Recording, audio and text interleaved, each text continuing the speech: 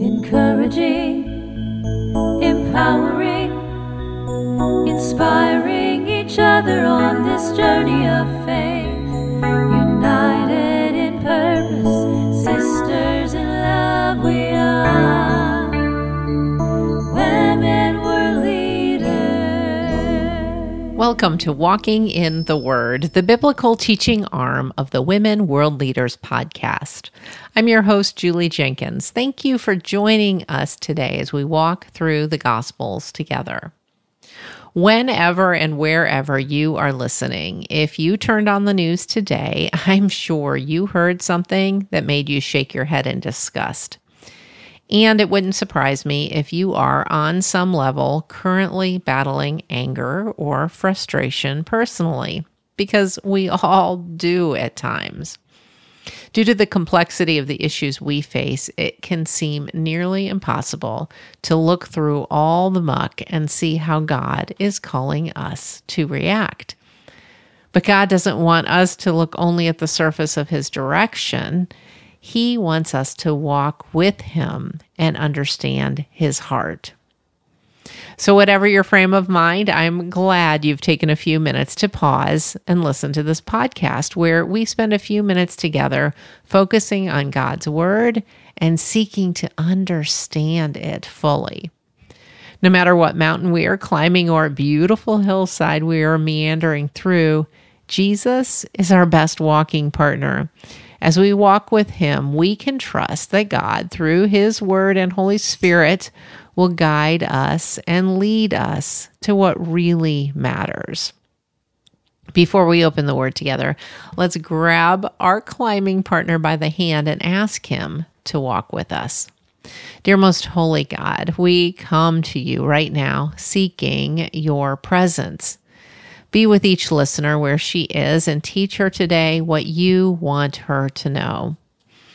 God, we know that nothing surprises you, and with you, all things are possible. We ask you to guide us as we open your word today, and that we would hear the words of Jesus and what they really mean. Open our hearts and allow us to understand what it is you want us to know as we spend time with you. In Jesus' name I pray. Amen. Today we will be studying Matthew chapter 5, verses 21 through 32 out of the New Living Translation. A couple of weeks ago, we began our walk through the Sermon on the Mount. And last week, the final verse we looked at was Matthew 5:20, which says, "But I warn you, unless your righteousness is better than the righteousness of the teachers of religious law and Pharisees, you will never enter the kingdom of heaven." This may have left the disciples and other listeners wondering, how can I possibly be more righteous than the Pharisees and the teachers of the law who have dedicated their lives to knowing and following the law of Moses and the teaching of the scriptures? But as Jesus teaches, it becomes clear that while the Pharisees may be all about the letter of the law, Jesus is all about the heart of the law. Jesus begins by specifically referencing several of the teachings of the Pharisees, and as he does, he teaches a deeper truth to each, a truth that God intended us to know and learn from the beginning. Matthew 5:21 says, "You have heard that our ancestors were told, 'You must not murder. If you commit murder, you are subject to judgment.'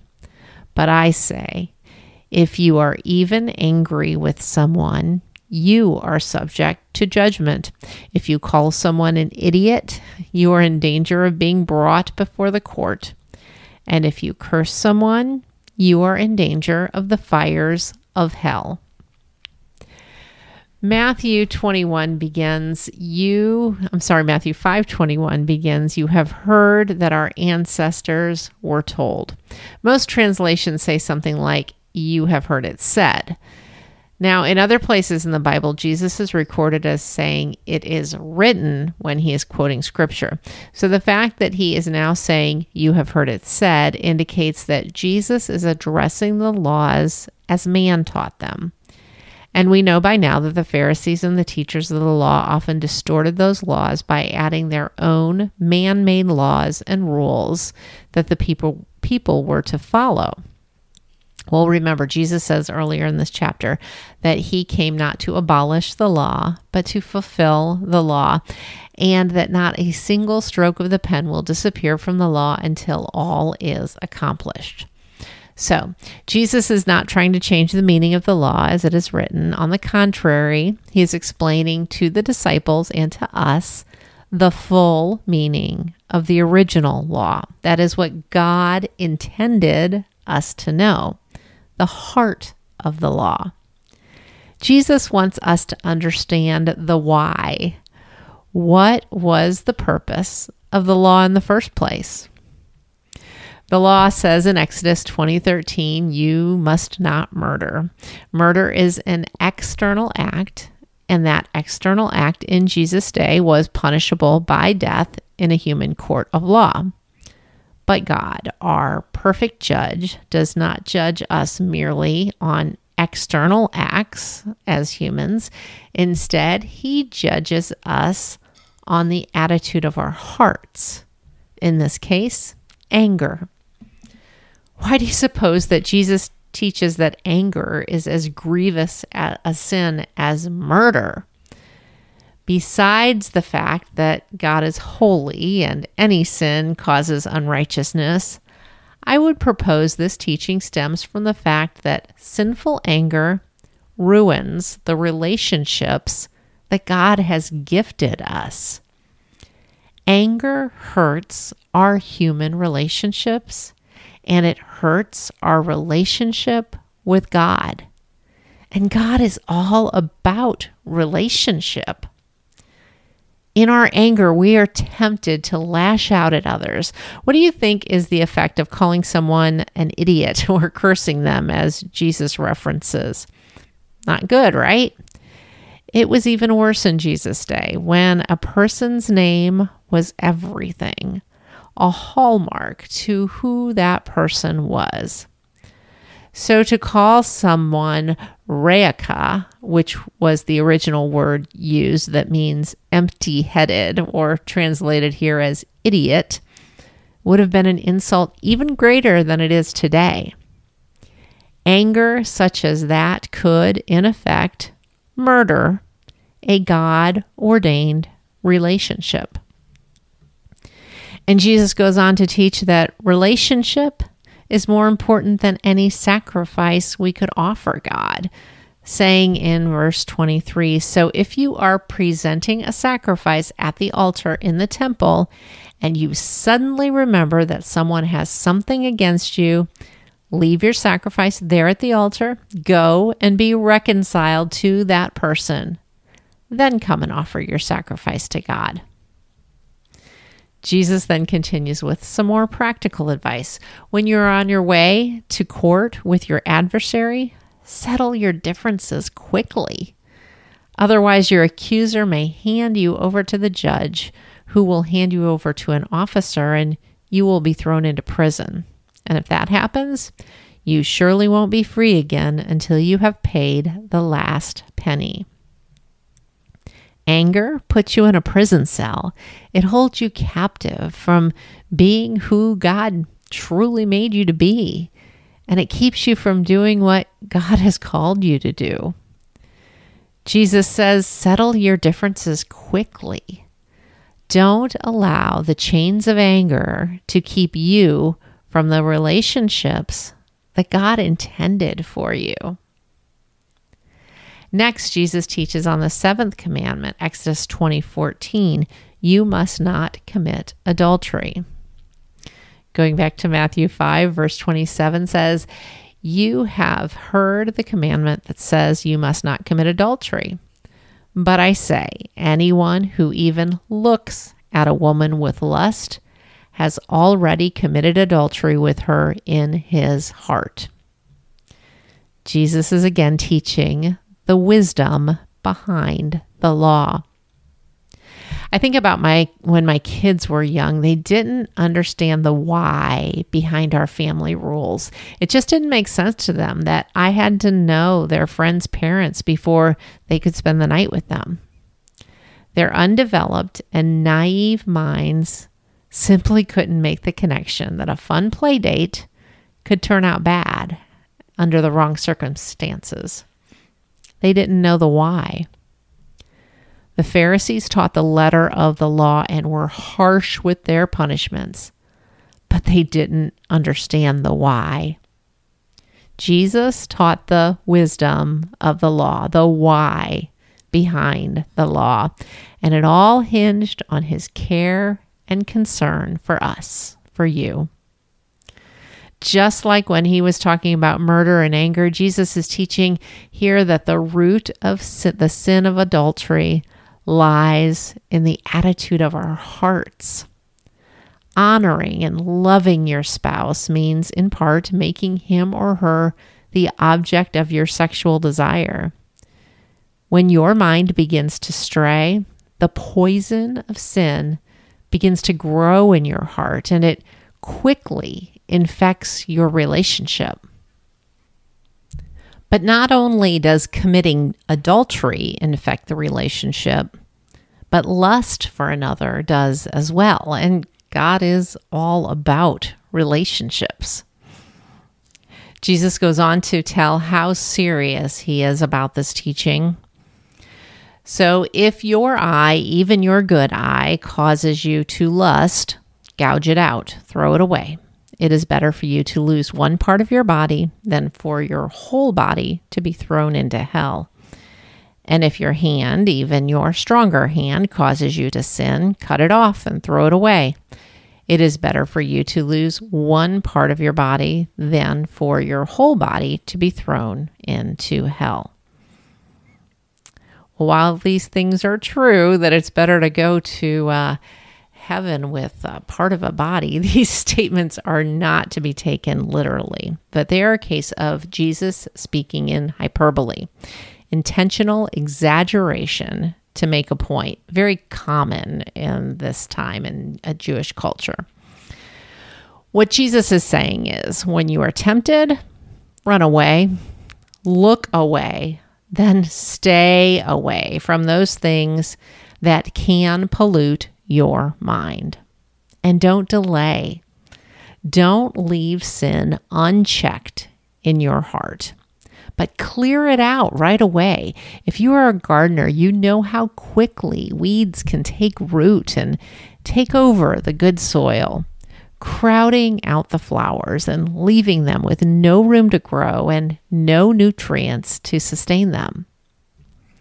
Being a Christian is not easy. The devil is always prowling, trying to infiltrate your heart. It isn't just about what you do, but about what you let in to your heart. What you let in can help your relationships, or it can destroy them. As Jesus continues, he touches on divorce, beginning in verse 31. You have heard the law that says a man can divorce his wife by merely giving her a written notice of divorce. But I say that a man who divorces his wife, unless she has been unfaithful, causes her to commit adultery. And anyone who marries a divorced woman also commits adultery. Again, we see the "you have heard it said" statement, only this time this teaching does not come from God, but from society. We will expand on this more in the coming weeks, but right now I will just share with you that the Jews had a big problem with divorce. Deuteronomy gives instructions regarding the treatment of a wife whom a husband finds displeasing. Deuteronomy 21 says, suppose a man marries a woman, but she does not please him. Having discovered something wrong with her, he writes a document of divorce, hands it to her, and sends her away from his house. Like I said, we won't go into a full discussion on this right now, but the offshoot of this scripture was that the most well-known Jewish rabbi teachers Shammai and Hillel both disagreed over what was deemed displeasing enough to warrant a notice of divorce. And as a result, divorce was allowed for basically anything.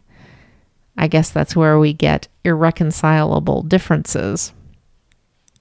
So what does Jesus teach here? He teaches that divorce causes relationship problems. You might think, well, that's a no-brainer, but it's deeper than the obvious. Divorce causes relationship problems going forward in each individual's life, and often in the lives of those around them. And God is all about relationships. Our God is all about relationships. I believe that God wants us to walk away from this teaching realizing that He is all about relationships. There are trials in this world. Some of us are facing devastating life changes as the effects of sin continue to ravage this world. And it's quite likely that things will get worse before they get better. But God is all about relationships. And when you honor your relationship with Him and walk close to Him through any storm, He will be your strength, your protection, your wisdom, and your joy. Yes, you can have joy even in trials. God gives us the law, but it's not about the letter of the law. It's about the why. God is the why. Every word of the Bible, every nugget of wisdom we can glean from studying God's word is intended to point us to a perfect relationship with God and to godly relationships with others. God will get us through the storms of life. He will walk us through the loss of loved ones, devastation caused by natural disaster, and heartache of all kinds. But we have to have a relationship with Him. And He asks that we keep our hearts connected to His and that we honor that relationship. That's what the law points to. That is the heart of the matter. Let's pray. Dear most holy God, You love us and You are there for us. God, I thank You for reminding us today that You care about the relationships that we are building with each other, and most importantly, the relationship that we have with You. I thank You for reminding us that when things get difficult and there are mountains in front of us to climb, that You, Jesus, are our best climbing partner. That when we don't know where to turn, God, Your word will always guide and lead us. And when we are in turmoil, You, Holy Spirit, will comfort and sustain us and give us peace. God, thank You for reminding us that You see our hearts and that You will always care for our hearts. We give them to You today. In Jesus' name I pray. Amen. Thanks for listening to Women World Leaders Podcast.